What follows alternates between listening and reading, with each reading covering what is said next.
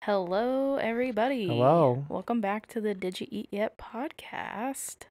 Nice to see you. It's nice to be back again. Yeah, this will be our 4th episode. Last week we had a lot of fun recording our personality results. Yep.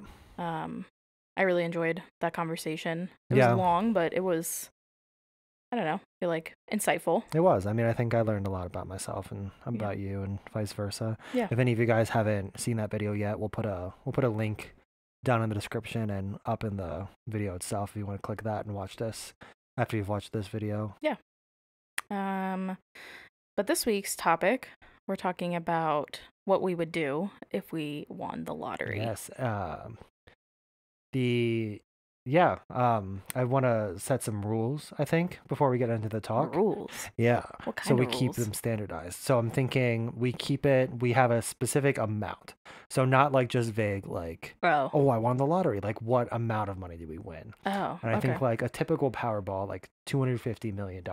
That's still a lot. It's like, it is. It's a very huge amount. But it's not like I can't, like, I'm going to buy a country. Yeah. Like, there's no, like, I want like an X dollar amount on it. So that way you can actually, like, look at that. $250 million? $250 million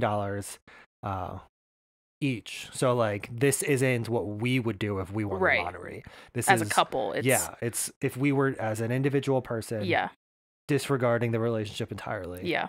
What would we do with that money personally? Yeah. At the end, we can talk about what we could do if you together, like, bring them together if you want. I think a lot of our stuff will probably kind of mix anyway. Yeah. So, I know you have a lot of ideas. Yeah. You have more like concrete ideas than I do, I think. Mine are more like abstract. Yeah. But I don't know if you want to get started with maybe one or two of your ideas and then. Yeah. I'll get started. I think before we get started, we should it is YouTube, so why don't we ask everybody to drop a like on the video. And subscribe to our channel, please. We're really trying to hit that 1,000 subscriber mark. Yeah. That's when the YouTube affiliate program opens up, and we really want to get this podcast kind of taken off the ground. Yeah. And if we want to do that, we have to start somewhere. So we chose to start on YouTube. So if you guys could just subscribe to our channel, follow us on Twitter, Instagram, Facebook, and then be sure to share these videos with people you know who may be interested in topics we're talking about. Yeah. We have a lot of fun topics coming up after this week, which we can discuss later, but we have no plans of slowing down anytime soon. No, this was fun. Yeah. I enjoy it. All right. So back to it. $250 million, Austin. Yeah, $250 million. What would I do? Well, I think my first step is probably the same as you and most people I know. Is the first thing I would do is pay off my student loans. Yeah. Yes. I made the smart choice, arguably smart choice. I advocate for everybody to do something similar to what I did, but actually have a plan going into it. If they choose to go to college.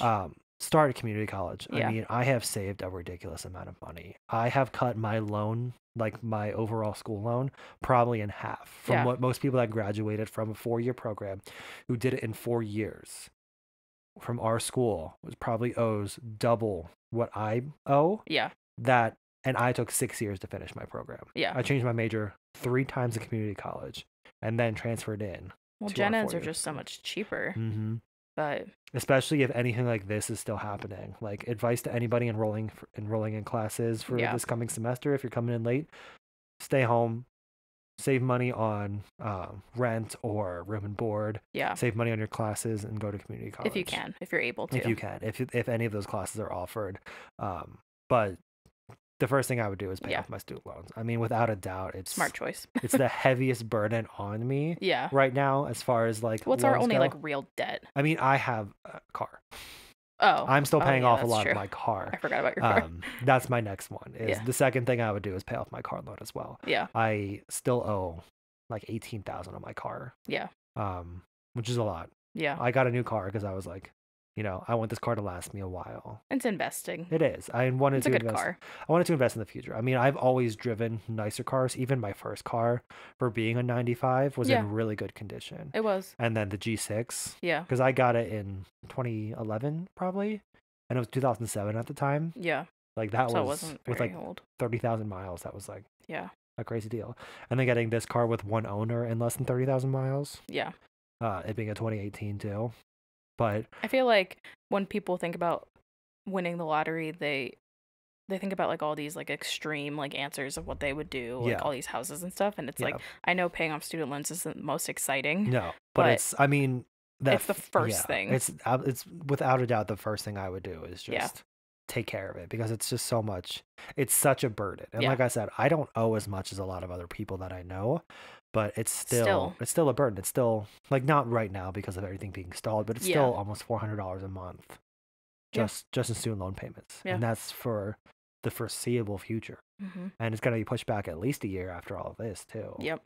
I mean, but hopefully, I mean, that's where I would start. Yeah. Just get rid of my debt. I would pay off any other debts I have. So credit card bills, personal loans, things like that. I would just get rid of all of my debt.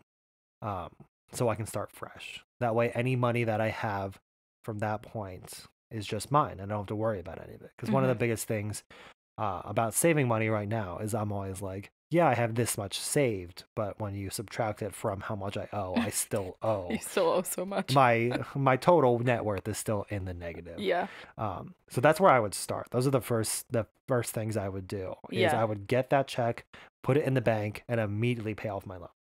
Yeah, I don't think mine's much different. Yeah. I don't have a car loan, but I do have student debt, and I have more than you. Yeah, because you went to a 4-year school right away, and you completed a master's degree in that program too. Yes. So and your master's degree cost the same as my undergrad. Yeah. And I completed that in a year and a half. Mm-hmm. So I'm a little screwed when it comes to debt. Yeah, but with 250 million, that would be nothing. Yeah. So I would absolutely do that first. Mm-hmm. What other plans would you invest in? Or I think that's where the fun starts. I mean, I have a business degree, so I understand the investing world a little bit. Yeah. I'm not interested in like stocks and stuff like that. Like it's not. I'm not gonna put a couple million into stocks and like hope that it goes up. I have no faith in the stock market to begin with, so putting my money there. But what I would invest in from that point forward is probably myself and like my personal goals. I mean, I've had a dream and a goal of opening an aquatic facility for years. Like, that I've been working on plans and like, what would I do? What kind of water park would I open? What kind of pool would I have? Like, who would train my lifeguards? What technology would I introduce? What new things could we do? And where? Yeah. What could we do? What could I do with a couple $1 million? And like, I would put aside a solid like 50 million of that for this project. And that's a lot for a smaller water park, but I would want obviously it to be state of the art. I mean, there's new state of the art like surveillance programs that are out there. Yeah. In my last job, I was a part of. Yeah. That I would want to kind of work with and try to introduce into a system like that. I would want state-of-the-art slides and pump rooms. I mean, I would want the top of the line stuff. Yeah, I don't think people, the average person really knows how much these things cost. They cost millions of dollars. Yeah, I mean, even just for like a simple pool with like a couple slides. Yeah, I mean, because the pool itself is just a hole with some concrete. Yeah. The money doesn't really come from the pool. No. I mean, the money comes when you design a pump room to handle that much gallonage and actually be able to filter that much water. And the state-of-the-art stuff. So my job in Colorado, it was a new build.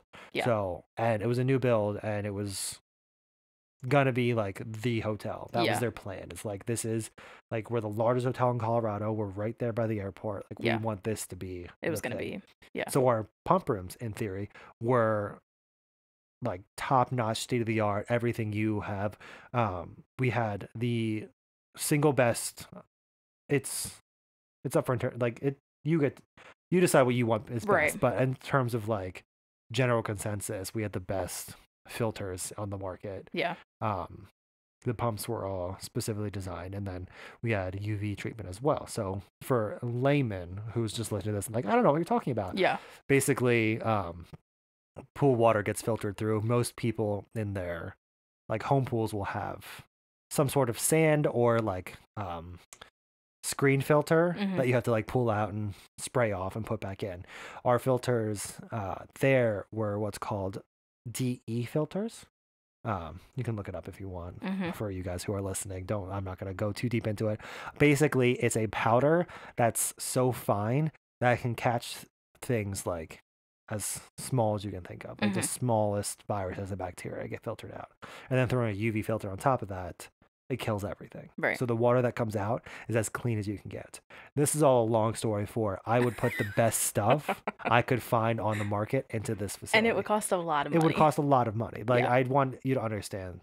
But it'd be like a community investment. Like somewhere kids and families can go to, or they can drop their kids off. And when we look at locations and what I actually want to do with it, I would want it to be in an area that doesn't have something like this. Yeah. I don't want to put it in an area that has 12 pools. Like think about home.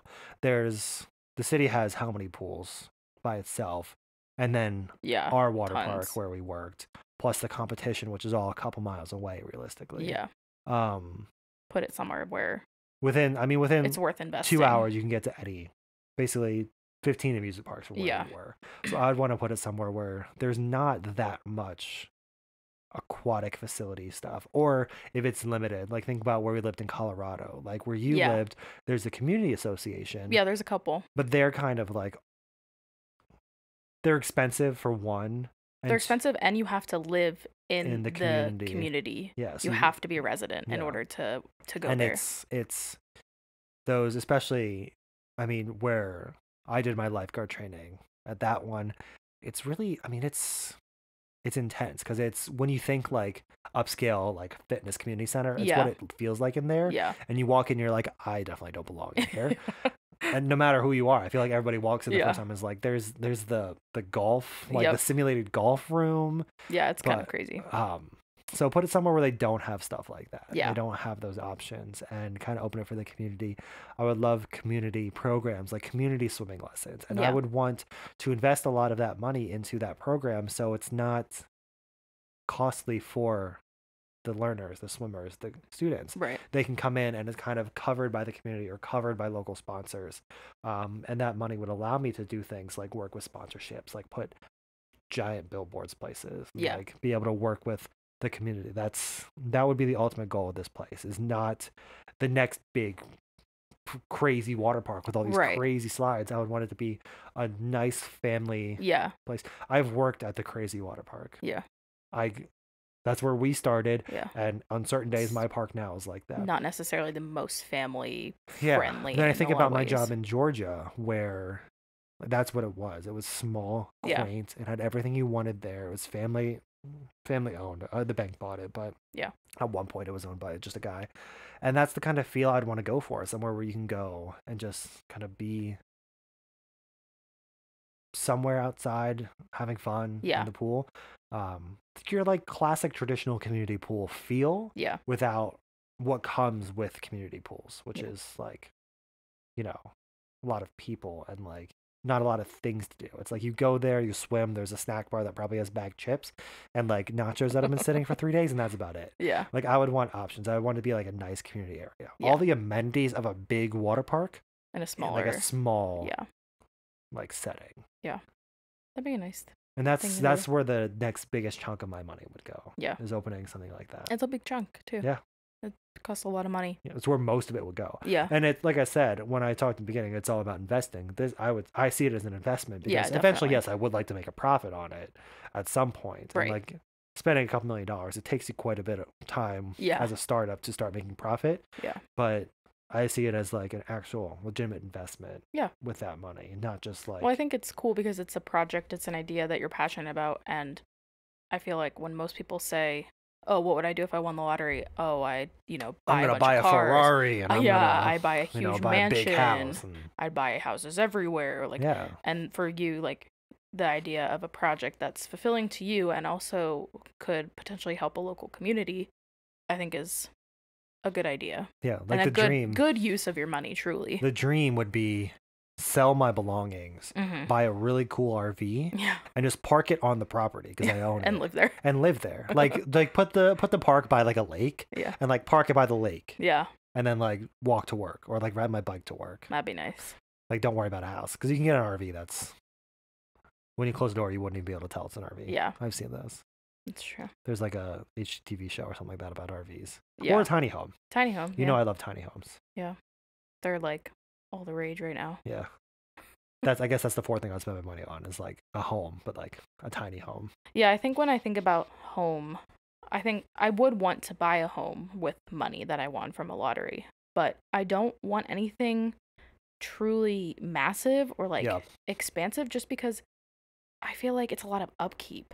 I mean, if you win the lottery, you can pay people to upkeep it for you, yes, but I don't necessarily want to do that. Yeah. I would rather have the space I want and the space I need with the things, I obviously would buy things that I want, but I don't want it that big. Yeah. I mean, me too. Like, there's no use for me, honestly. No. We don't have enough stuff to fill our current realistically, after I pay off my student loans, this is kind of going to sound opposite of what I just said, but I would want a farm. Yeah. The house doesn't have to be big. Yeah. But I would want a lot of land because I want animals. I want cows. I want pigs. I want goats. Chickens. I want chickens. And those are all, and horses, they're all very expensive. And chickens. Except for chickens. Chickens aren't really that expensive. Probably ducks, too. Yeah, some ducks, definitely. But animals are expensive to... No geese. Continue. No geese. We'll see. No geese. Okay. This is your turn, so you can go. Thank you. Animals are expensive. Oh my god. To keep up with. Yeah. And they cost a lot to feed and to take care of. And then a veterinary cost on farm animals is more expensive than most of the domestic. Vets come to you, and that's a price. And then if anything's wrong with them, that's a fee, and that's going to be way more expensive than your dog or cat. Yeah. But realistically, I would really love to have a farm. Yeah. And just have a bunch of animals to take care of and like live off the land. Yeah. And I don't know. Just I really want cows, man. Yeah. I agree. I mean, but not for any use necessarily. Not for like just milking a domestic or cow eating to take care of. Yeah. I could never eat the cow that I'm like taking care of.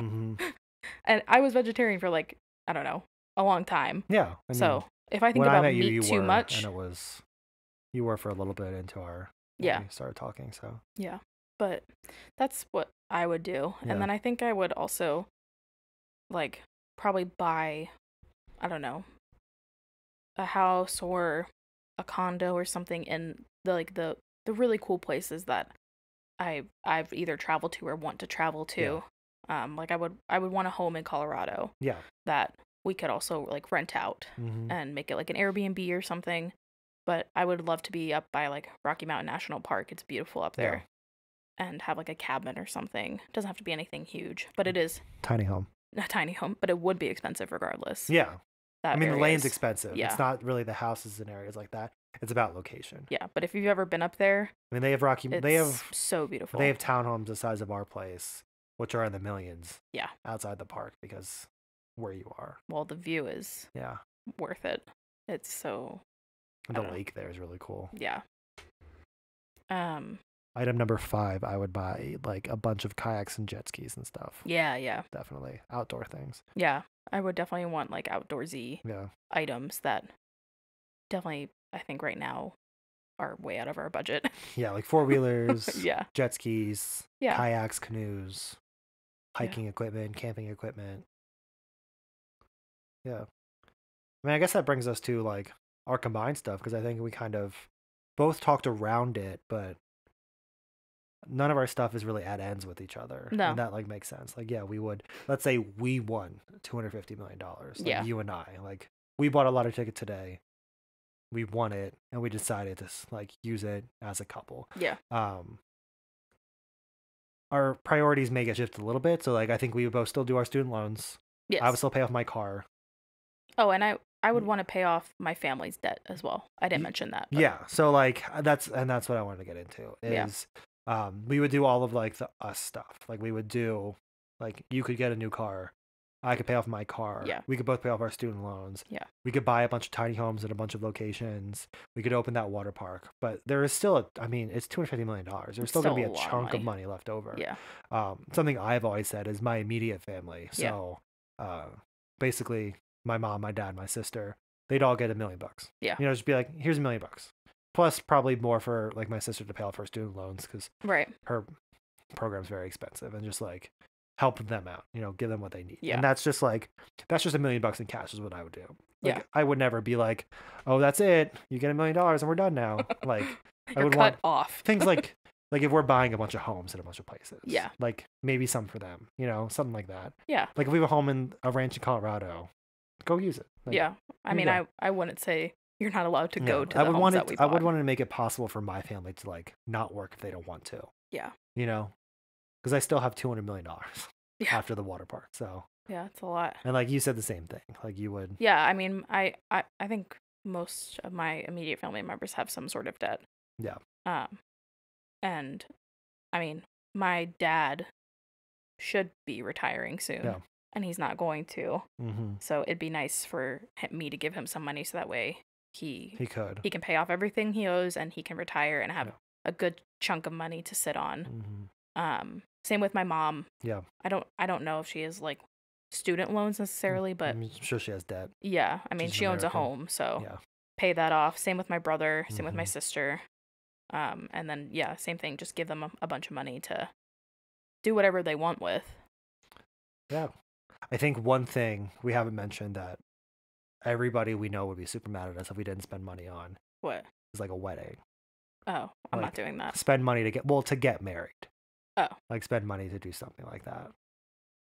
I would spend money on a honeymoon. Well, that's what I mean. Like the process, not necessarily spend money on a big wedding. I mean, if it's like a big wedding and we hire like a planner to just be like, do it all, like I don't care then. I guess. But like, yeah. I mean, you know, we both want a small wedding. Yeah. But like some of that money would have to go towards that process. Yeah. Like one of the big things that held us back for this many years is like, we don't know where we're going to be in 6 months. So it's not the right time. Like, because realistically, we're not settled where we are. No. So it's still a weird time to like do that. But if we won $250 million, we could settle tomorrow.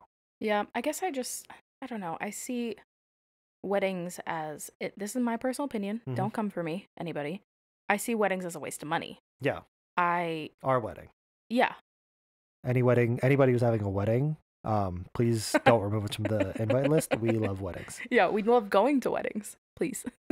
But in terms of like my personal views and beliefs, even if I had that much money, I just think it's still a waste of money because it's a day. I mean, we could throw a really cool party for that much money. Yeah, I would love to like at our ranch in Colorado, or tiny ranch. What if they do that? Like tiny ranches. I would want like ranch land, but tiny home on the ranch land. That's kind of what I was talking about with my farm. I don't necessarily want a big house. I just want a lot of land. Yeah, tiny home. Tiny home. And a really big barn. Yeah. Obviously. Yeah, you need a barn. But yeah, I mean, I don't know. They're not what I would invest my money into. Yeah. I understand why people do. I understand it's a very special day. Yeah. But for me, personally. Well, both of us. We both kind of don't see the point. No. I would want to take that money and travel and see things and go to all the countries that I want to go to and learn about different cultures and meet a bunch of people. Yeah, and I think that's more like what I meant is like, we would obviously like, we would get married. Like that would be, if we could But that doesn't cost a lot of money. Yeah, and then we would, the process, which involves the honeymoon as well. Right. We could take an extended honeymoon and not worry about like, oh, what about rent? What about this? What about that? We don't have, like, we can just do it. We can be gone for a year. Yeah. It'd be nice to like travel for like a year and just go different places for a couple weeks. Yeah. See things. Yeah. Spend some time. So I think meet people. If we had to break it down so far, we would both pay off our student debt. Yes. Any other debt we have. Yes. You could get a car. Yes. Because I have a new car. It's your turn. Yes. We would give money to our family. Mm-hmm. We would travel and see the world. Mm-hmm. I would open up an aquatic facility, farm, and a farm, and tiny homes. Tiny homes in places. Yeah. And I think like that's all makes sense for us. Yeah. Like that's kind of where we're at. I mean, for like plans. I mean, I've thought about this a lot. Yeah. Not like a lot, like not like. Well, again, you have a more concrete idea of what to do with that money, and that is a lot of money. Because I've had this plan for a while, and I've always thought about like funding it and like who to talk to and donate. Do I want to go? Well, yeah, I think I have a lot of organizations I would donate to. I mean, I'm an educator, so I would definitely invest in. I would want to set up. What I think we could do is set up a fund. So we put money into a fund, and then that fund can keep growing, getting donated too.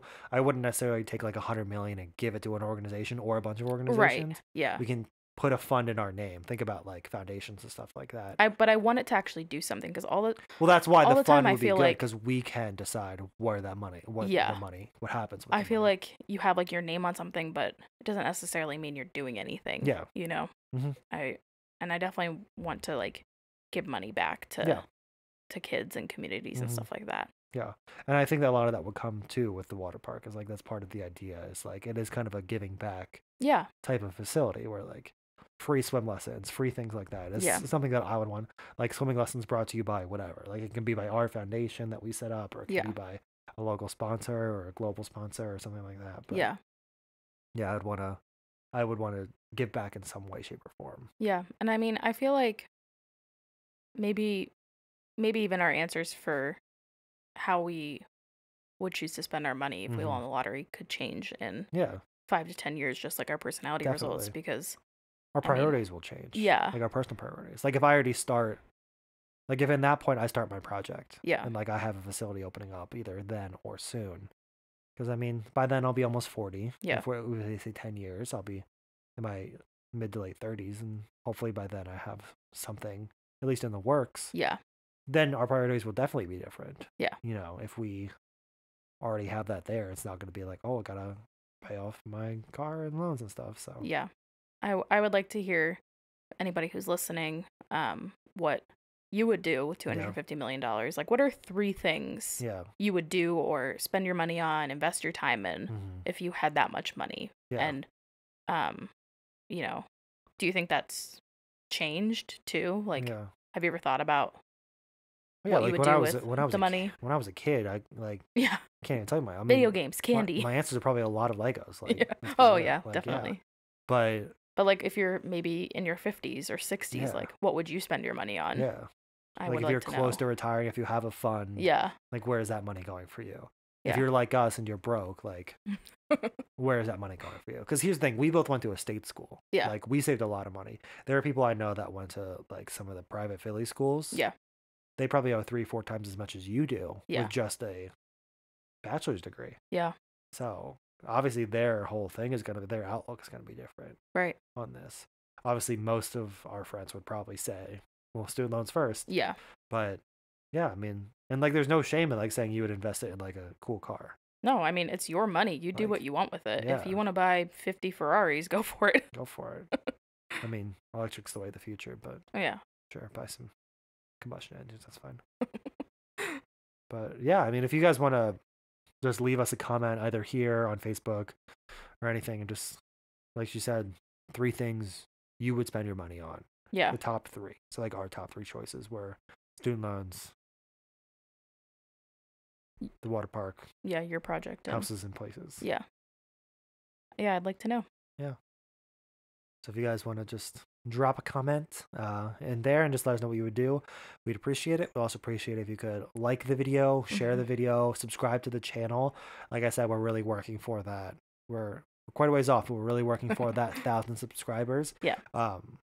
Because the more subscribers we have, the more stuff we have, the more we can bring to the podcast. Yeah. The more time we can have to prepare. And we can distribute it to other platforms too as we get yeah more viewers and listeners. So yeah, follow us on social media, Facebook, Twitter, Instagram. As always, let us know what you want to hear on the podcast. Yep. Stop by our Twitch channel. You can talk to us live there. Yep. I mean, got anything else you want to add? I don't think so. All right. Well, I think we're good. Yeah.